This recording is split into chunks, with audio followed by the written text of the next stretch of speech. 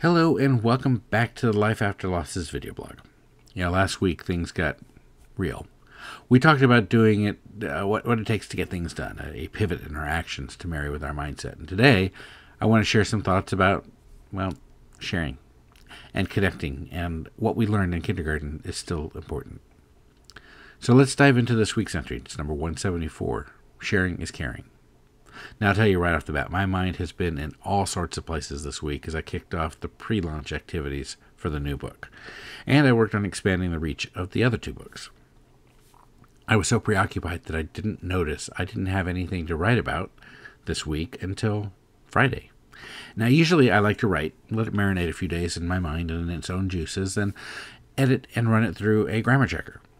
Now, the checker sometimes alters the meaning of what I'm trying to say, but ultimately I get to click whether to accept it or not.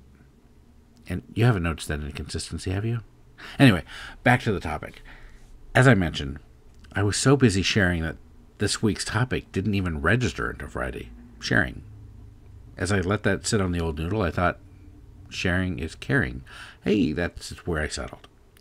You see, this week started off by sharing with followers and subscribers access to the new book for free. All they need to do is promise to review it when it comes out live. And as I was sharing that information, it shifted my focus to sharing our stories and how powerful they can be to other people. Not just the stories of our losses, but the stories of who we are and what we've been through to get to where we are now. It's in sharing that we connect authentically with each other. Like when a reader told me, "Your words and insights have been great help to me since the loss of my husband. Thank you for doing what you do for so many." Sharing that with me makes me feel like I'm on the right path, and I told her that hearing this adds fuel to my fire and desire to help others. It's a reminder that our stories matter, and telling them can help someone else. You know what else matters?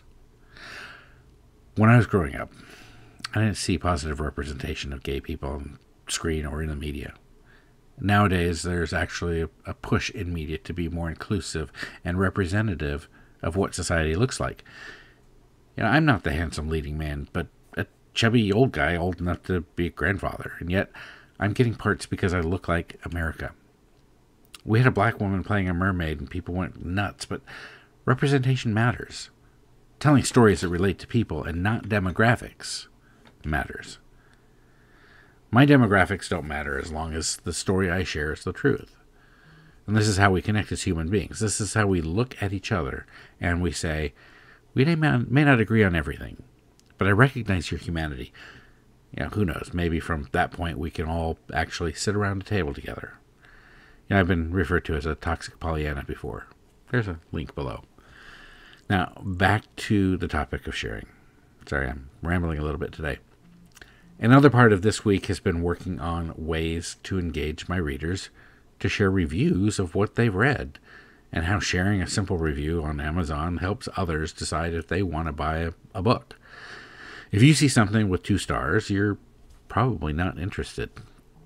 And if it only has half a dozen reviews, well, will you click and spend your money?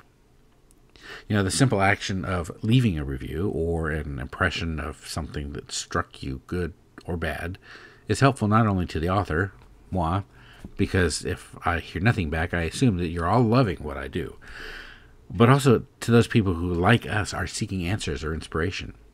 If I'm seeking a solution, I want to see that it's worked for others, and I assume you're similar. So aside from sharing reviews, sharing your story is important. On a few of the social media ads I run, I've been privileged to read many stories and others' responses in kind. You can join the Facebook page and share your story. Inspire others. And on the flip side, be inspired or ask for help. That's another entry altogether. I think maybe that's next week's. Yeah, it's cathartic. You may find the right words to help a stranger. Kind of like how you found me. Sharing stories, kindness, even a smile. They make the world of difference to others. So are you ready to make a difference? Share your review and join a Facebook group community and continue the conversation. Your story has power.